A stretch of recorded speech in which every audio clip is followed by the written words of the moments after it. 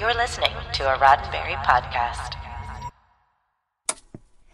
Don't touch that dial. We'll be right back. We'll have more news this evening, but first... The latest Gene-ology, a Roddenberry podcast.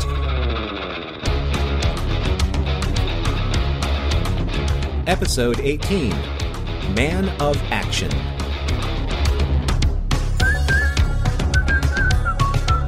Welcome to Mission Log Gene-ology. I'm Norman Lau. And I'm Earl Green.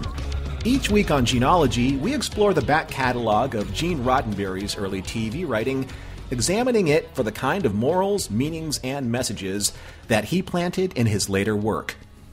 This week, we're still a decade away from Star Trek, and we're still at West Point, the 1950s military series on which Gene was a staff writer. Earl will be back to flood you with a deluge of trivia in a moment, but first, here's how you can reach us. Gene-ology is meant to be entertaining and informative, but it's also the beginning of an ongoing conversation about the works of Gene Roddenberry. Drop us a line at missionlog@roddenberry.com and join us on X, formerly known as Twitter and Facebook, at MissionLogPod. While you're at it, leave us a review and a rating at Apple Podcasts or your favorite podcast platform. And please remember your comments could be used on future installments of Gene-ology. And now, here's Earl Green with this week's deluge of trivia, as promised. Thank you, Norman. Whether you have been a genealogist from the start or you're a fresh-faced plebe, you know the drill. We're still at West Point, where Gene is serving out his first stint as a TV staff writer. This episode aired on December 7th, 1956, so we're right around the 6-month mark of Gene plunging into full-time writing for television. Guest starring in this episode, Larry Pennell as Cadet Matson. Like Chuck Connors before him, Larry was another post-war professional baseball player who moved into acting. He's probably most famous for a string of appearances as Clark Gable in a number of unrelated TV projects, ranging from the 1980 TV movie Marilyn the Untold Story to a 1993 episode of Quantum Leap, which also fixated on Marilyn Monroe.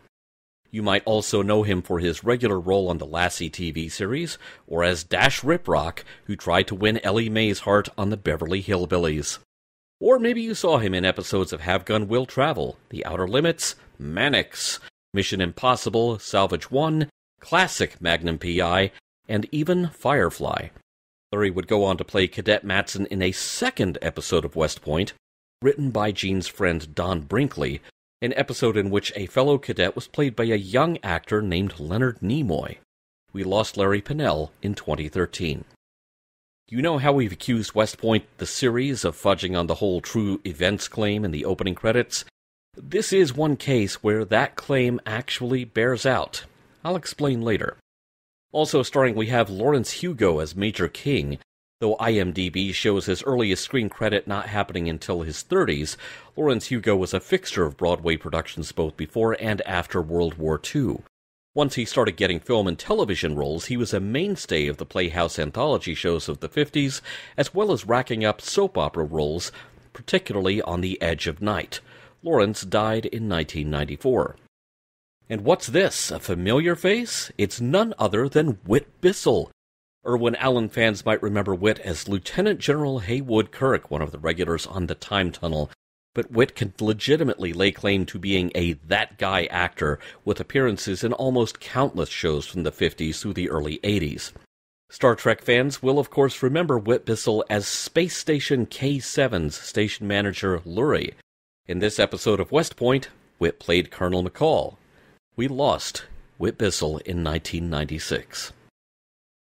We've mentioned in the past that Ziv Television Programs was better known for its syndicated shows, but later had to pivot to providing network programming as the American TV syndication market suffered its first shakeout. There's a fascinating book by Irv Broughton, published in 1986, called Producers on Producing, The Making of Film and Television, that includes Q&A-style interviews with a number of influential TV and film producers, ranging from Fred Rogers to David Wolper and beyond. And it includes an interview with Frederick Ziv. Norm, if you'll humor me, please ask the questions, and I will read Fred Ziv's answers. Did you do any programs for the network? Bat Masterson was on the network. Tombstone Territory was on the network. West Point was on the network. Those occur to me at the moment. Did they work with you very closely, or did you have a free hand? Well, you know what the network's attitude is today. It was the same then. The networks knew everything and assigned someone as a supervisor. They dominated the production of any show we put on the network, and that is one of the reasons why I personally preferred to put shows in syndication. So, end of the interview there. That's Frederick Ziv in an interview in the 1986 book Producers on Producing. Clearly a man with a vested interest in creative autonomy, but grounded enough to realize that the times were a-changing.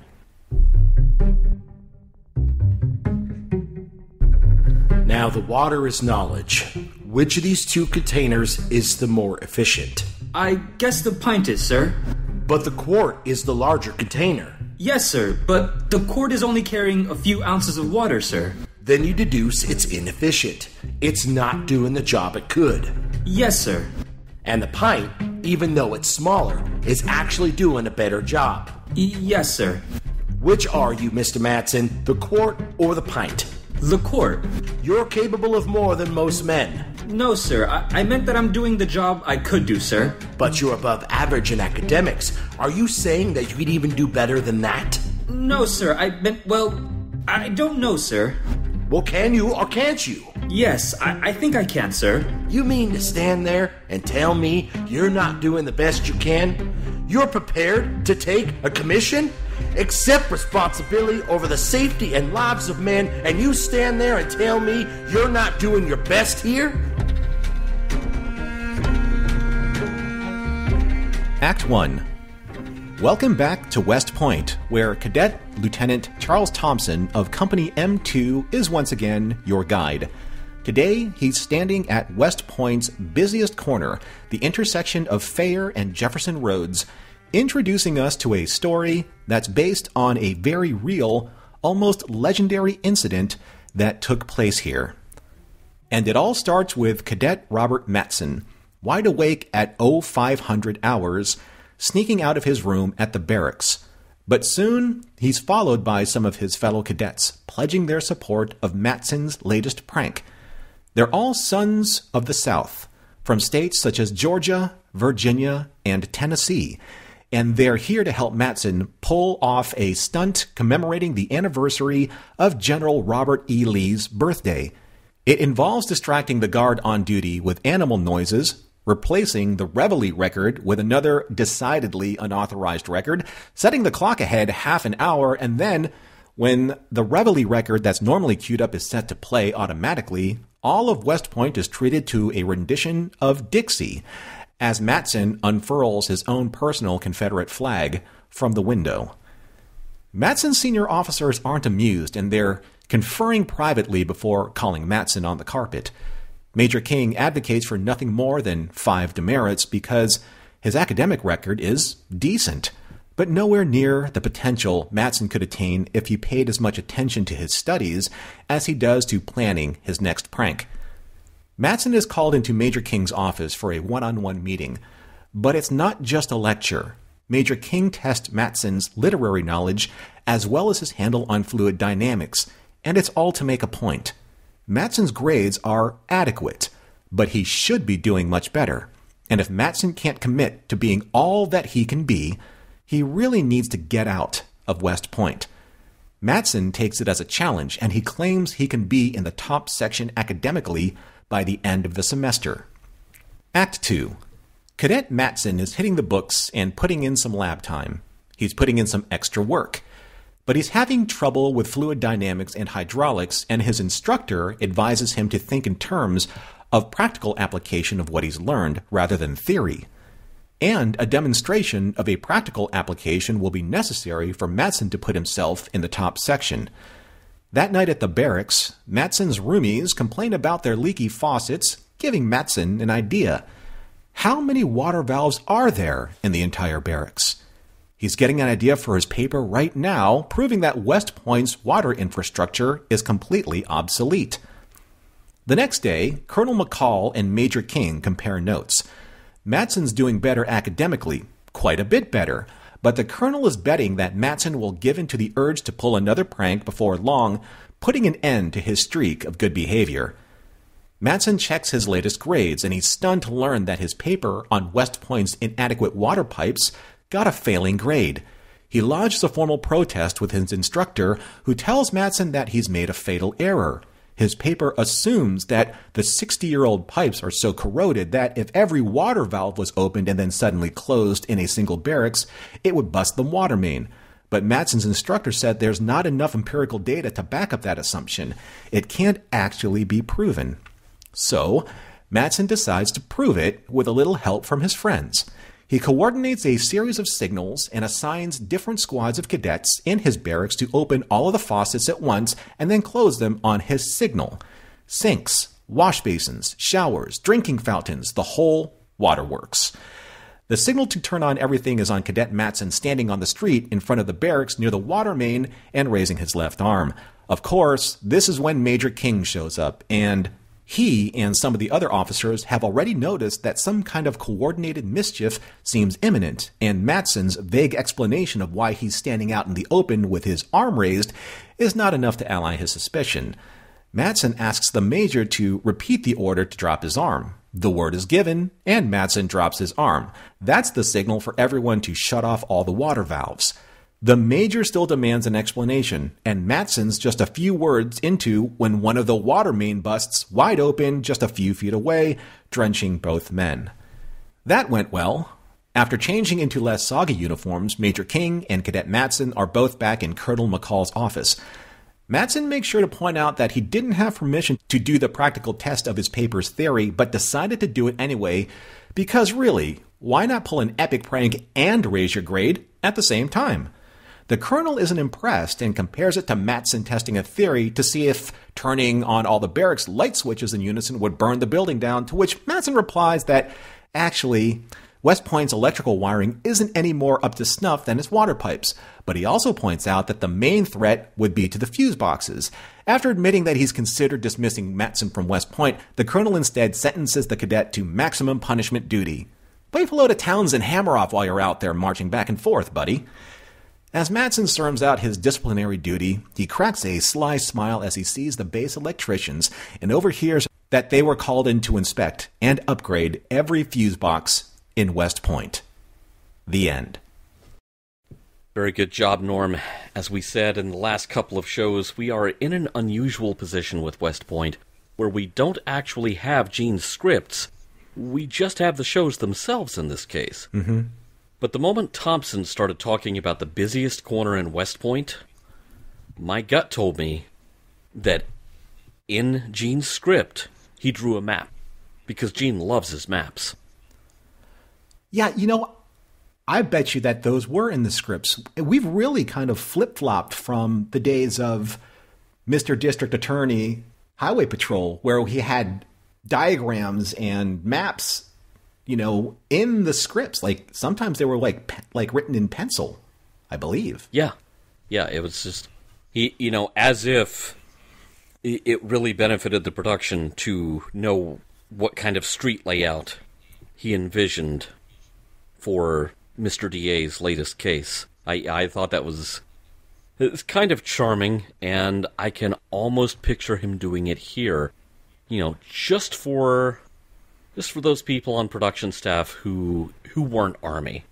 That particular cross section, that those two rows, those intersection roads, it's kind of like Punishment Lane. Like, there are going to be a lot of cadets that we've met in West Point that are burning holes in that pavement. Something that you and I talked about offline. There's a scene at the very beginning of this episode in Act 1 where Matson and a handful of the cadets that are his friends or either under his command or both, they are doing certain things, in the wee hours of the morning. And one of the things that Matson does is he unfurls a Confederate flag. Now, in 1950, end of the 1950s, I should say, I'm not going to just date this to the episode, but at the end of the 1950s, I'm sure on TV that wasn't as incendiary as it is today. You don't probably get the same reaction. As the kids say today, it doesn't hit the same way. It slaps differently, right? But at the same time, though, let's be fair to the historical context of why Dixie and the Confederate flag were being used in this episode. General Robert E. Lee was a legitimate U.S. military hero of the United States Army. He graduated from West Point with high honors and distinction, and he served the United States Army for 32 years with distinction from 1829 to 1861. So, again, in context, he was, and for many people that, appreciate U.S. Army history, still is a U.S. Army hero. Yeah, and if I remember correctly, he resigned his commission in the U.S. Army before joining the Union Army. That's correct. There was some principle in place there. Yes. It was a different age. We had not begun the widespread examination into the societal and cultural undertones of Confederate iconography hanging around way past its shelf date. So at this time, it would not have seemed even slightly controversial to most viewers, I'm sure. Yeah, I think the point of the whole thing was that it could have been anything. It was just this guy Matson has convinced, a handful of his fellow cadets to break the rules in a stunt that actually even the leadership, were like, wow, that was kind of impressive. Oh, yeah. I mean, while they're discussing how they're going to punish him, they're like, oh, but actually it was kind of, neat. Yeah. Really have to file this one under its what's, so the whole discussion doesn't become about that. Now, there is one thing I cannot let Matson off the hook for, and that is this. Cadet Matson, how very dare you smuggle an LP in without even so much as the inner paper sleeve? That is sacrilege. I know that would bother you. Hand that vinyl to me for safekeeping and drop and give me 20, mister. It's so funny, like in today's day and age, and I'd probably say today is probably as early as like the 1990s when things started to come back around as being retro and vogue, en vogue and collectible. I think the paper sleeves like back then were just a courtesy. Just, I don't think that, they were treating things with the kind of like white glove, non-acidic, non-aging protective coverings that we use today. Acid-free, static-free, et cetera, et cetera, et cetera. So, yeah, I saw that. I'm like, yeesh, gosh, you guys are... And this is like in wintertime when, when everything was like staticky. I'll get to that in wardrobe in a bit. But yeah, I knew that. I was like, Earl's going to be a little particular about that. Here's what I was particular about. The sheer lack of like firearm discipline when one of the cadets was like waving around. It's like, hey, do you think this is a good or a bad idea? And he's waving a flare gun at people's faces with his finger on the trigger. I'm like, that's probably not safe, But then again, these guys are, West Point's, best and brightest. Speaking of which, do you really think that we mentioned this in the recap where the distractions were using chicken clucks and wolf howls, like animal noises to distract the guard? Is that something that's taught as a distraction? It's like we're going to be getting sent to the front line somewhere. I'm pretty sure that animal noises are different everywhere else. Well, maybe, but, there are chickens all over the planet. There are wolves all over the planet. I mean, whatever serves as a diversion.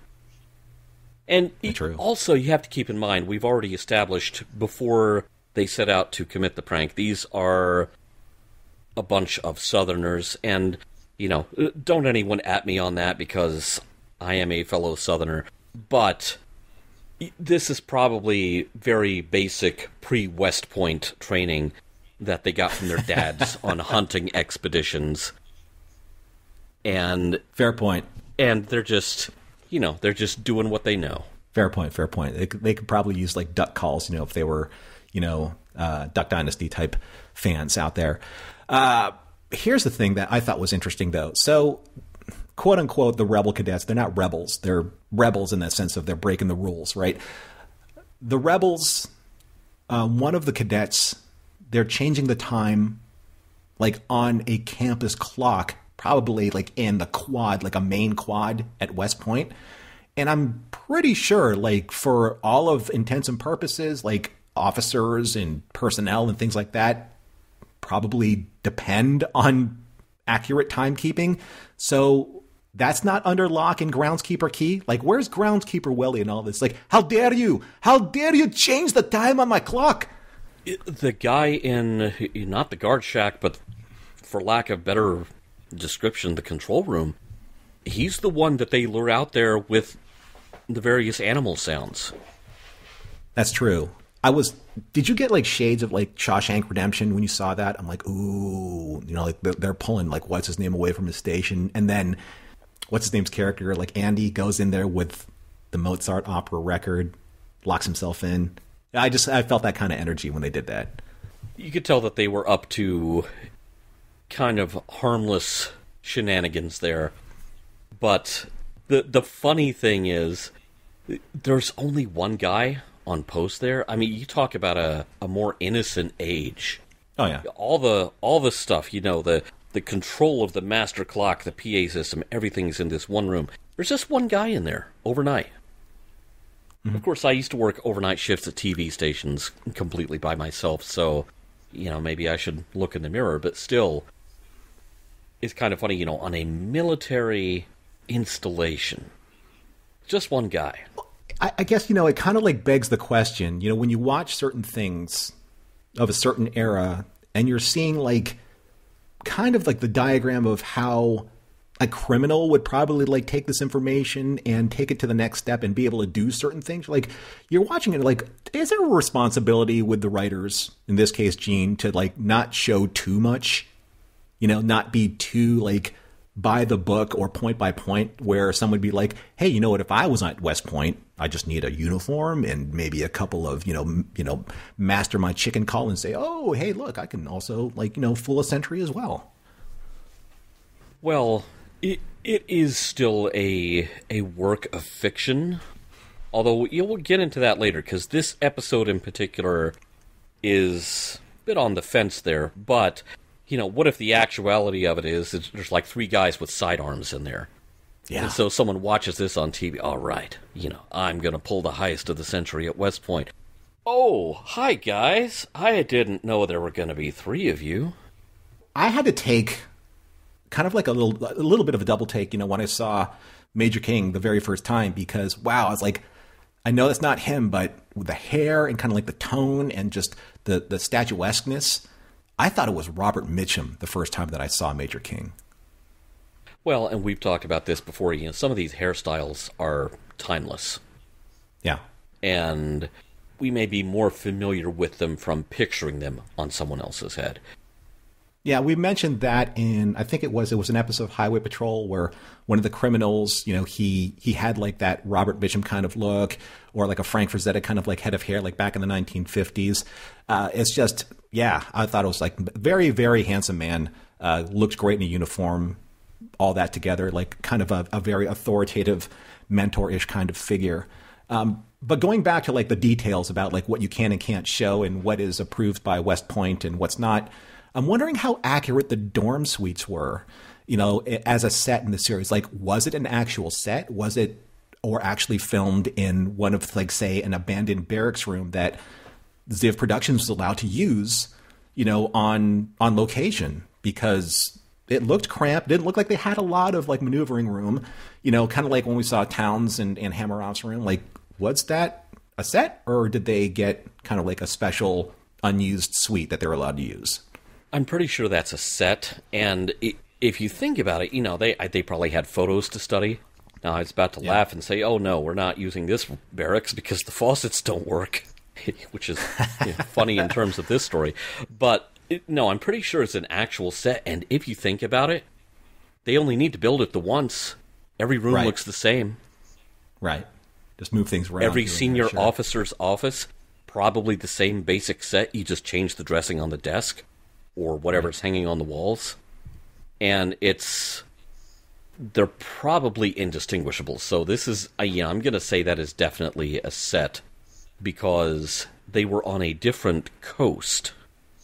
You know, most of the filming was actually done on the West Coast, and they would fly true. as few actors as they could get away with out to shoot 4 episodes location scenes at a time at West Point. And so they would kind of batch record that, batch film that, take it back to Hollywood, cut it together with what had been filmed on set. Right. No trips to Vancouver to make it look like it's New York. You know, this is very on the budget type stuff. Yeah, no, you didn't have the Canadian tax incentives for production yet. I'll tell you what, though. I mean, I wouldn't say low budget, but as tight as the budgets were, in this era, I really have to give credit to the costuming in this, because their bathrobes even had cadet insignia on them.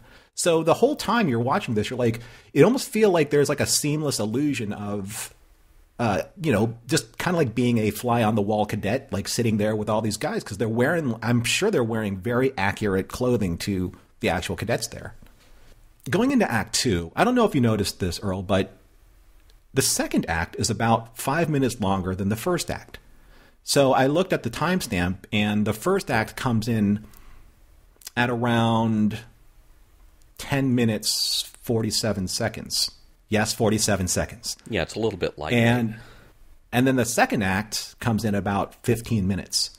So I always thought that they were kind of split half and half, but you can tell there was a lot more going on in the second half. Of course, it's only about 4-ish minutes longer, but in that 4 minutes, you can get a lot done in a half an hour show. Yeah, and obviously the first act is just there to kind of set up our ne'er-do-well cadet and to issue the challenge. Yeah. And so the bulk of the show is in the second act of him rising to meet that challenge.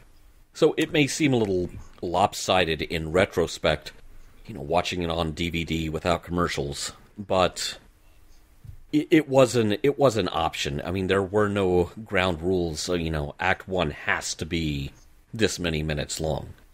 Going back to the costuming, though, I love seeing all the cadets in their winter gear. I do love, as a former East Coaster, I do love a good overcoat and leather gloves combo, whether it's a 3/4 overcoat or a full-length overcoat.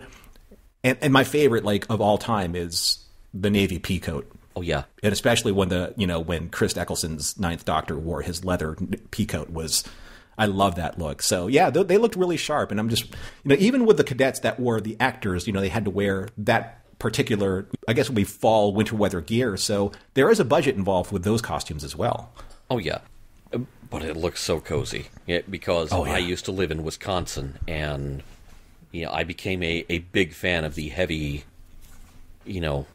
half almost down to your knees overcoat at that point in my life. And, I saw these costumes in the show, and it's oh yeah, that looks good and cozy. Super sharp. I've never been in a public educational institution where they publicly posted test scores. It seems that maybe that was something of a time, but I'm sure at West Point, they were doing it to make a very specific point where maybe humiliation is a type of motivation. Not what I would do personally, but I don't know, shaming people into doing better. Humiliation or sparking competition? Either way, yeah, that's a good point. Because it depends on how you look at it. You have to keep in mind, at this point, there is no military training academy in the United States at this point in history that is a co-ed campus.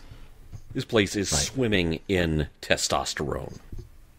And so these guys are all going to be extremely competitive.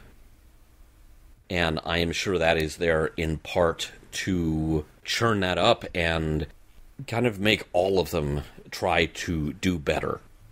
Now, there is a little bit of real science here. In fluid dynamics terms, they talk about the Matson's instructor in hydraulics talks about the water hammer effect. And that is actually a real thing. It's also known as hydraulic shock. And no, I didn't know about any of this before this episode inspired me to look it up. But apparently it is a phenomenon that was documented as early as the 1st century BC in the primitive water pipe system running throughout Rome. there's also an equivalent that applies to the circulatory system of a living being, and that's called the blood hammer. And I don't know about you, Norm, I think that sounds extremely Klingon. Like, we're going to break out the blood wine, and we are going to get blood hammered. Very good. Anyway, if you've ever heard your washing machine or dishwasher or even your toilet just go bang, or, make this shuddering sound, that is because the water flow has abruptly stopped, and sort of that standing wave is now just sloshing around in a confined space. That's the water hammer. But on a large scale, that effect can cause the damage depicted in this story. And we'll get back to that soon, because this is a case where West Point was actually, for the most part, telling us a true story.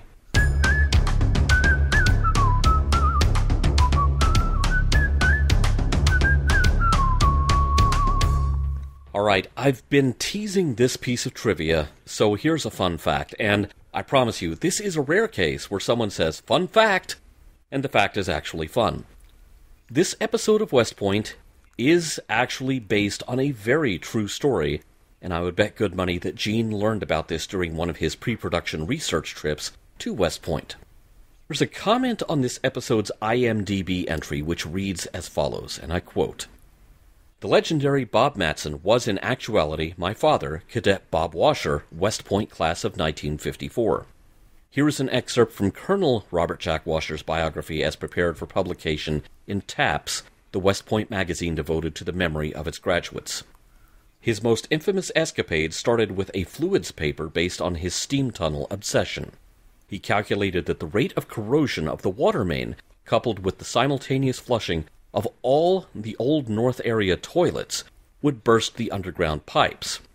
When his professor gave him a B, claiming that the research was too theoretical to be tested, he angrily posted plebes on every toilet in Old North area, and on his signal, succeeded in blowing the water main to kingdom come. The professor did not change his grade, but Bob's legend, including the striking resemblance, lived on in Man of Action." End quote. I kept in mind that IMDb is crowdsourced, so I went to try to find some information to corroborate this. That led me to usma1954.org, a website set up to commemorate the U.S. Military Academy Class of 54. It also contains a eulogy for Robert Jack Washer, also written by his son. Washer attended West Point between 1950 and 54, so this was a very recent story at the time that Gene turned it into a TV script. Colonel Washer's eulogy on that site includes more fascinating information, and I quote, "Some of his legendary exploits will remain shrouded in mystery as they could not be clearly corroborated by his classmates some 60 years later. Nevertheless, his children have vivid memories of these stories. President of the illegal poker club, kidnapping Navy's goat, mapping the steam tunnels, and validating 94 prunes in one sitting." So, by the way, when Robert Jack Washer retired from the United States Army, he had reached the rank of lieutenant colonel. All of this really got me thinking, there's no reason for this show to be out of print. There's no excuse for it not to be streaming somewhere. There is some educational value here. Maybe there needs to be a little feature before or after the show contextualizing it. Or maybe something like, say, this podcast. And you know what? I'll bet you that West Point probably has a media department like most other colleges in the modern age. They could be doing this. All it needs is a minimum of context, and it all comes to life and it stays relevant. And we've talked about lost media in the past, Norm, and you know that it makes me a little bit crazy, but it really just gets under my skin that you have a show that is consistently this good, and it's out of print for absolutely no reason.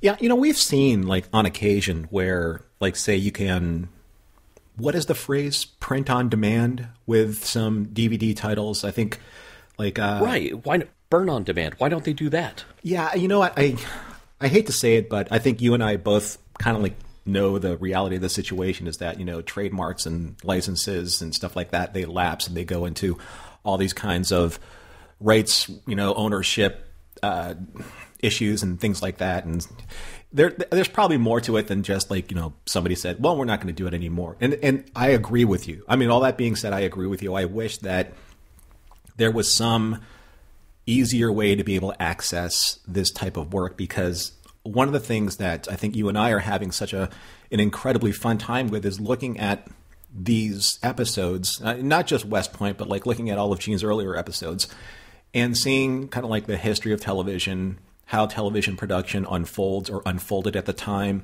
kind of like the pitfalls and the hurdles and the triumphs and what was overcome just in terms of getting these things to screen.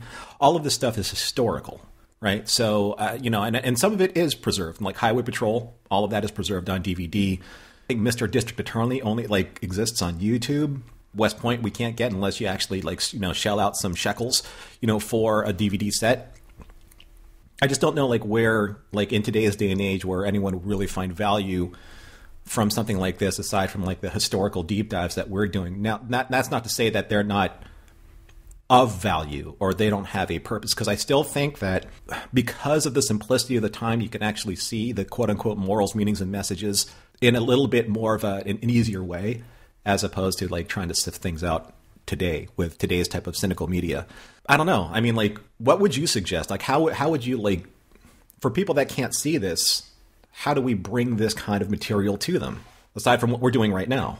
I really don't know what the answer is. Now, all of Ziv Television Program's output was later, the entire company, all of its IP was sold to MGM. Amazon now owns MGM. Why isn't this on Prime? These shows are 70 years old. How much would it cost them to put West Point on Prime? I do remember purchasing a couple of Gene's other works from Warner. Was it Warner Archive Video? Where that's a kind of Warner Archive Collection, yeah. Yeah, and those are print on demand, aren't they? Yes. So it can be done. It's not that they can't be done. It can be done. And I hope it, in some way, maybe there's a movement out there that can be started with bringing back these types of shows. I know MeTV did it, for specific shows, bigger shows, bigger volume shows, like Rawhide or The Rifleman, or Have Gun Will Travel or My Three Sons, things like that, because they were big, at the time. I don't know how big West Point got at the time, but I'll tell you what. The 3 episodes that we've watched so far, I think, for me, have been the most connected I've been with Gene Roddenberry's writing to date. With the exception of one episode, and that was The Secret Defense of 117. That is kind of like a jewel in and of itself. It's off on its own tangent, for a story for all intents and purposes, and it was a science fiction story. First hint of the potential. Truly was. And I think that from a science fiction standpoint and from a humanism standpoint, the way that Gene Roddenberry would eventually see humanity and put that more into his Star Trek writing, definitely sure. But for this, what we're seeing, I think, so far in West Point, there's I'm not sure if you see it the same way I see it, but there's a very specific pattern emerging in Gene's writing. And I've noticed it here more than any other series that we've covered so far. And I actually think that we're seeing Gene's style finally taking root, because in the 3 episodes that we've covered, there's this interesting through line that's happening. And I've broken this down to a couple of points that I thought are kind of like the standout structural points of his episodes. So see if you follow me on this one, Earl. See if you agree with me or disagree with me. But the number one thing that I've seen so far in the 3 episodes that we've done, the brilliant yet rebellious mind. Okay, so the CO in charge, Major King, he's in charge of disciplining Matson and maybe the other cadets, right? And he says this in Matson's defense to the rest of the other officers. He said, his grades are good, nowhere near his potential, but you'll notice that the intelligence and aptitude tests rate him as brilliant. Okay, now this is the 3rd example in the 3 episodes that we've done. Every episode has their own example of this, but this is the 3rd consecutively that we've covered for West Point, where we've seen one of the main protagonist characters described as such, as kind of like this ne'er-do-well brilliant mind. Hammeroff in The Operator, Robert Hamilton in Thicker Than Water, and now Matson, right? And we've referenced the phrase, Raiders write what they know. So I'm wondering, are we to believe that perhaps Gene himself was seen as one of these quote-unquote brilliant yet wayward mavericks when he was in the service? Or maybe he was written up in evaluations this way. I wouldn't bet against it, because one thing that I think we are definitely seeing in West Point, more than we have seen in anything prior to West Point other than perhaps Secret Weapon of 117, is we're seeing Gene's sense of humor. You get a sense of someone kind of impish, someone a bit mischievous. I wouldn't bet against Gene using his own past experiences, particularly coming up against discipline from senior officers as a cadet, in crafting these characters. The other thing about West Point that bears keeping in mind here, when we're talking about recurring elements, Gene is a staff writer on this show. He literally wrote a quarter of this show's episodes. It was on for 39 episodes. That's a lot of writing. He is shaping this show in a way that he was not free to shape Mr. DA or Highway Patrol. And that brings me to my next point. With Gene, and somewhere maybe in his life, or maybe someone in his professional career, there's always this character that has this raw potential, this kind of like this limitless potential and just this energy about them that needs to be kind of like, focused and disciplined. Because without that, it's like Matson or even like Hammeroff, they're just going to kind of squander their talents and never reach their fullest potential. And that's where this next theme that I see comes into play that I've seen over the course of these last 3 episodes. The mentor or father figure who pushes the rebellious mind, right? So we have 3 different characters in the last 3 episodes. We have Hammeroff. I'm not going to really go into Towns with the operator and the martinet, because Towns is kind of like the ubiquitous rule stickler, like he'll be okay. But I think Hammeroff was the more interesting character. So you have Hammeroff in that episode. You have Robert Hamilton, as the one who needs pushed in thicker than water. And then obviously Matson here. But look at their mentors. You have Major Nielsen in the first episode that we covered. He's the one that, he gives Hammeroff a hard time, but he pushes him in the end, pushes both he and Towns at the end to be the best version of themselves they can be. They don't want to discipline him. They don't want to kick him out. They want to see where he goes, because they're pushing so hard and they're thinking so radically. They're like, this is what West Point needs, a new type of thinker. Joel Hamilton was the same way. He was able to actually do, in very similar situation, what Matson was able to do here. He was able to be challenged for the talent that they know that they have, right? Joel, Robert's older brother, said, you're succeeding where I haven't been. And he's like, the only reason why I want to do that is because I want to beat you, older brother, but you have the talent. You have the ability. You're just wasting it because you're not being pushed in the right way. Same thing with Matson here.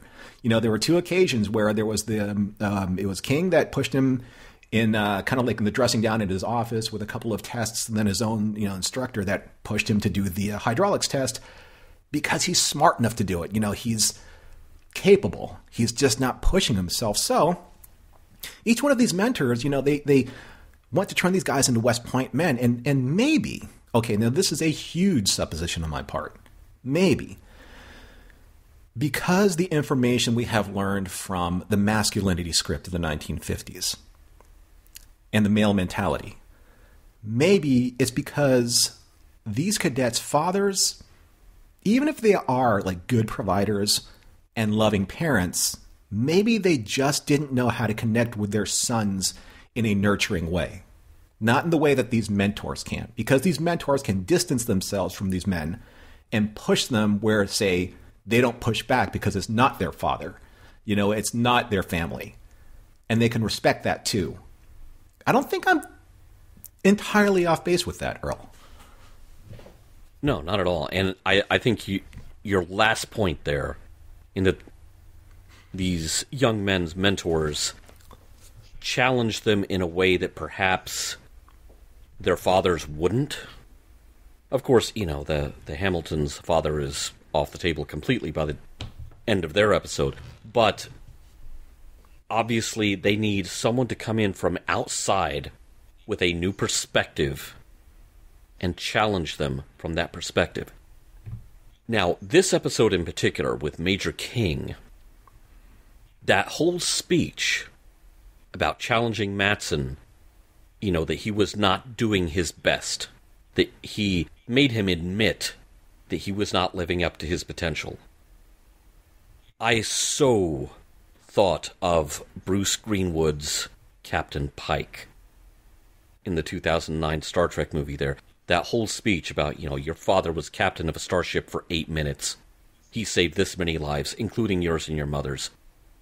I dare you to do better.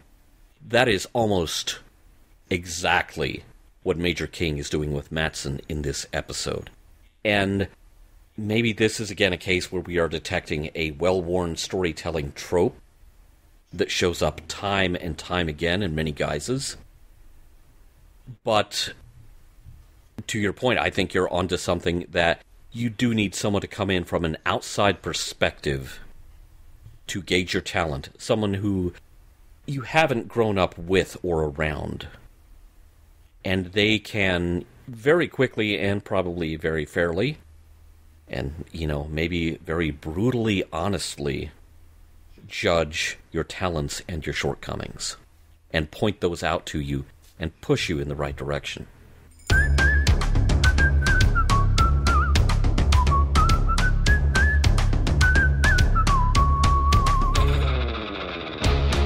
So here we are at the end of our third episode coverage of Gene Roddenberry's West Point with the episode Man of Action. Let me ask you about that title. Do you think that this is an apt title, as apt as it was for, say, The Operator and the Martinet and Thicker Than Water? Do you feel like this is continuing the tradition of what we believe are Gene Roddenberry-inspired titles for his episodes?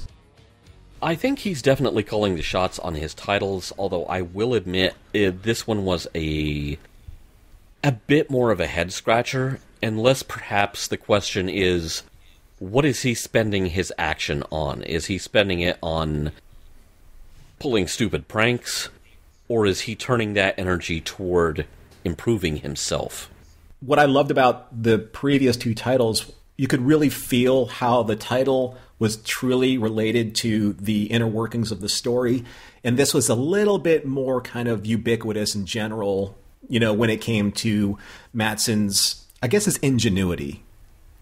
Because that's where we were leaning at with, I think, this episode, is that he was kind of he wasn't floundering per se, it's just that he was just kind of getting by. And, to be a West Point man, as Charles Thompson, says at the beginning of every episode, if you were to be a West Point man, you have to excel, you have to push, you have to take risks, things like that. So, yeah, I just felt like the title could have been a little bit more memorable, but, it's not so much in the title as we're trying to get into whether or not we found, a significant thread of the DNA of Gene's writing in episodes like this. Did we find any morals, meanings, or messages? So let's start off with you, Earl. What really kind of stood out for you as this being another one of what I think you and I have agreed on as being sort of a better emergence of Gene's style in West Point more than probably anything else?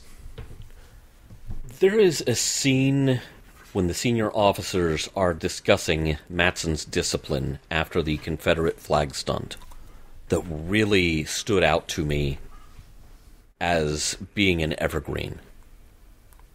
The colonel asks Major King, after discussing how brilliant Matson is, how high his IQ shows up on the tests, the colonel says, an 8-inch howitzer is rated for 8-inch shells, but if it won't fire them, it's not much good to you. Major King kind of fires back. He says, if I may say so, sir, you might be able to judge a howitzer from looking at a manila folder, but not a man. Now that is a sentiment that bears some repeating whether you're in 1956 or in 2024. An individual is more than their report card. They are more than their transcript. They are more than their resume. And in many cases, they can be more than their rap sheet too, if the people gatekeeping jobs or homes or bank loans or what have you will look past what's on the paper. And in some cases, you have to, even if there is paperwork, even if there is a degree, you have to look past that. There is something universal here about students trying to prove their worth to their teachers. And I think that's something we have probably all encountered at one time or another. Now, for the most part, I really enjoyed this one. I kind of wish the Confederate flag thing at the beginning of the show had been something else. But most people at the time, and I try to check myself on this, would have filed that under harmless fun. It hits very different in the modern age where we have a political divide in America that, I think when it boils down to it, centers on attempts to relitigate the Civil War, or at least trying to convince people, in perhaps something of an exploitative way, that it can be relitigated. You know, that it's not settled law.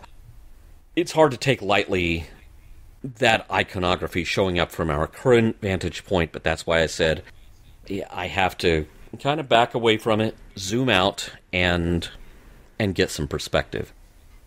Setting that one element aside, one thing I am loving about West Point is funny Gene. Now, we didn't have any hint of Gene's sense of humor until Secret Weapon of 117, because Mr. DA and Highway Patrol were so self-consciously serious that there was absolutely no room for laughs. It kind of reminds me of something that I once heard in my radio career from a station manager who looked at me straight-faced and said, "We're adult contemporary radio and adults don't laugh." At which point, I promptly busted out laughing. Now we're finding that Gene's got this very deft touch with comedy. When the water pipe bursts and it completely soaks Matson and Major King, I laughed out loud at this show from about 70 years ago. I am eager to move on to the next episode and see if this trend continues because, like I said, Gene's got this sense of mischief about him, and I am really enjoying that coming out to play. Now, I do have one question for you, Norm, other than the morals, meanings, and messages you have found in this episode. If you pull Matson's stunt and swap out the record that plays in place of Reveille, what song are you queuing up from which record? Oh, it's going to have to be Sabotage. Naturally, it's the Beastie Boys, right?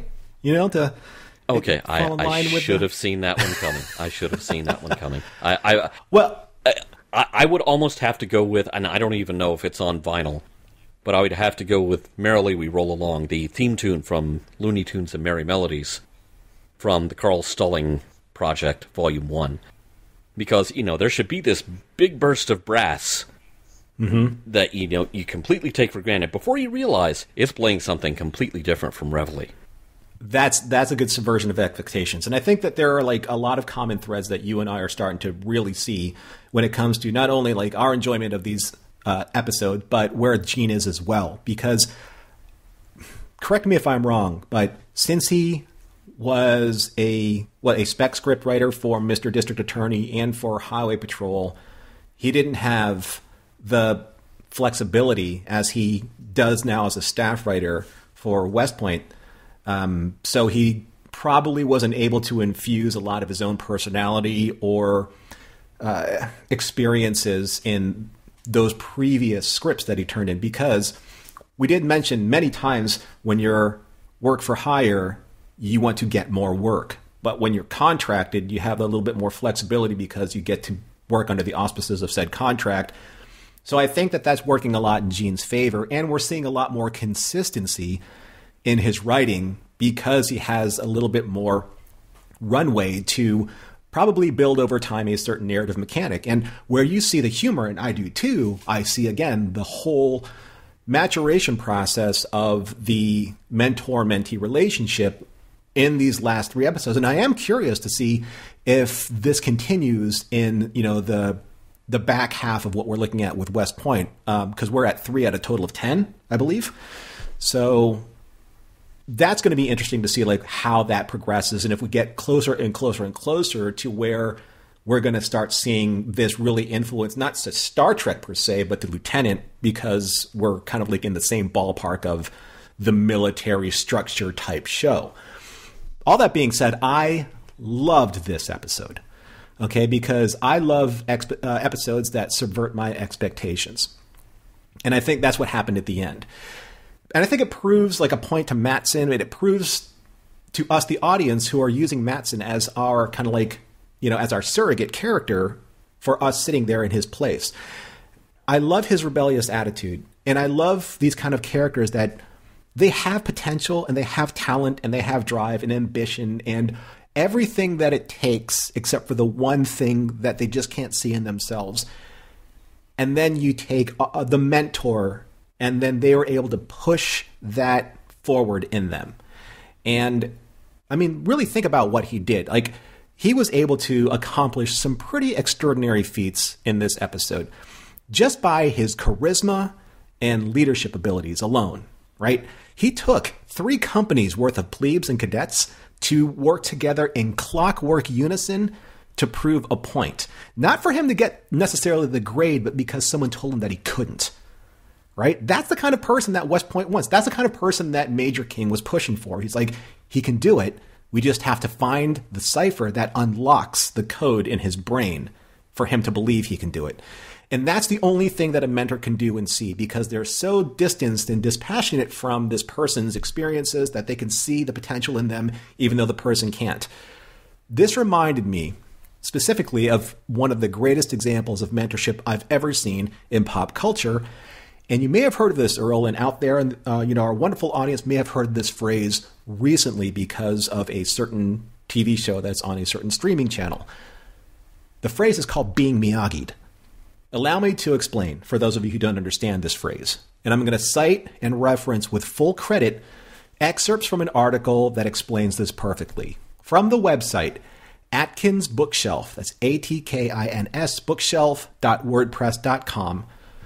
From the article, What Does It Mean to Miyagi Someone?, posted on October 27th of 2015. Quote, some of the most famous scenes in the film... Now, let me back up for a second. This is The Karate Kid. Some of the most famous scenes in the film involve Miyagi's rather unorthodox way of teaching karate to an eager student by having his student perform back-breaking, tedious chores around the house like sanding a wooden floor, refinishing a fence, painting a house, and most notably by waxing cars. Miyagi explains the process of waxing a car as if it were Zen meditation. Quote unquote, wax on, right hand. Wax off, left hand. Wax on, wax off. Breathe in through the nose, out the mouth. Wax on, wax off. Don't forget to breathe. It's very important. The labor-intensive projects go on day after day, week after week. Daniel's patience finally wears off and he explodes, accusing Miyagi of turning him into his slave and breaking his promise to teach him karate. Daniel comes to realize that through this labor, he has been learning important karate defensive blocks.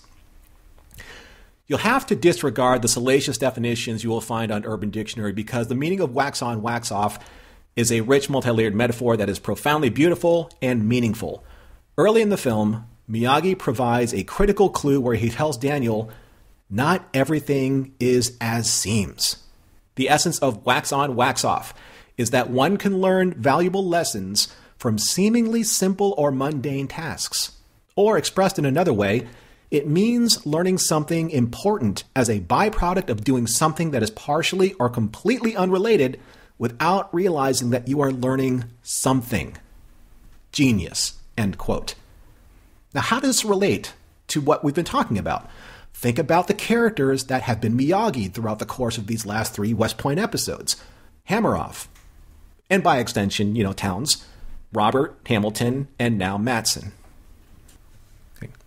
These West Point stories are incredibly effective at showing their intended audience of the time what it is like to be West Point men, even though when you are there, you will be challenged.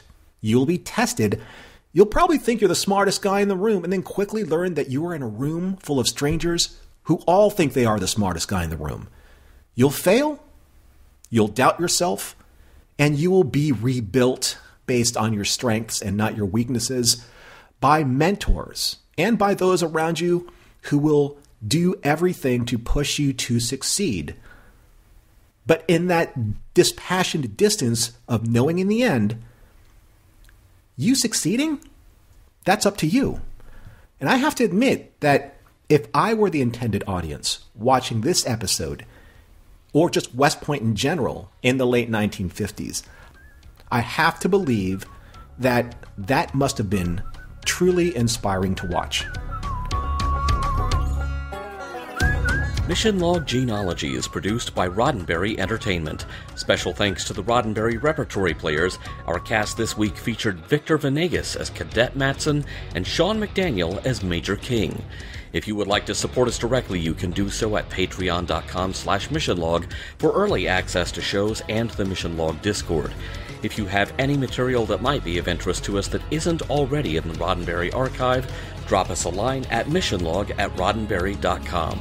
Our website is missionlogpodcast.com. On the next Gene-ology, a double reverse. Special thanks to consulting producers Matt Esposito, Homer Frizzell, Tom Kozak, Julie Miller, Mike Richards, Mike Schabel, Paul Shadwell, and David Takechi.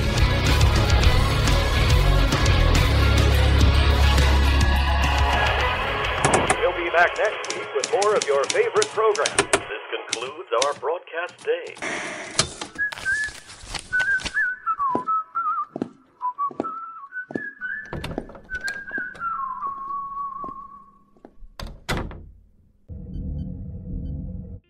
This is a Roddenberry podcast. For more great podcasts, visit podcast.roddenberry.com.